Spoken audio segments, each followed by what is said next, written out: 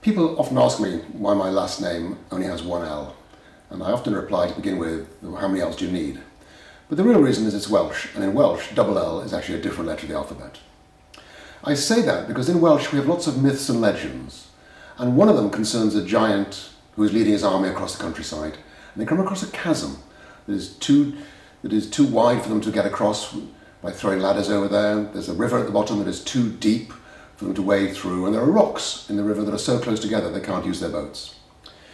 And they discuss how they're going to get the army across to the other side, and eventually the giant decides there is no alternative but for him to lay his body down across the chasm and allow his soldiers to walk across his back to get to the other side. And as he lays his body down across the chasm, he is heard to say, "One that would be a leader must be a bridge." And I think that's a very powerful metaphor for your role as leaders in education. School leaders are successful to the extent that they get other people to be more successful in their classrooms. And I think it's really important to understand what this means in practice.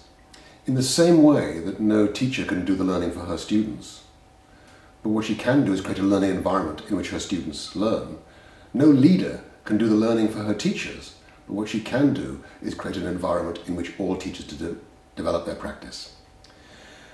Now, of course, teachers can develop their practice in many ways. Some will benefit students and some will not. And one of the things I think we have to understand is that some things are far more powerful than others. And perhaps the hardest job of leaders in schools is to get teachers focusing on getting better at the things that have the biggest payoff for their students. And this is really difficult because what teachers do is generally very good. So people say, how can we improve schools? And they look for waste, and there isn't any waste in schools because almost everything the teachers do contributes to student learning.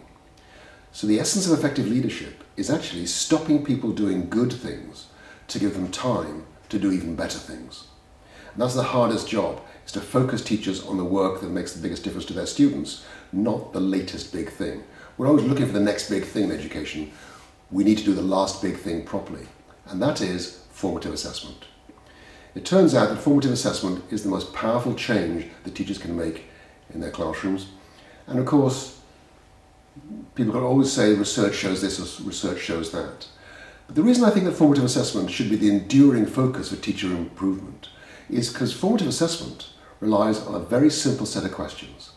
One, what did I just do as a teacher? Two, what did my students learn?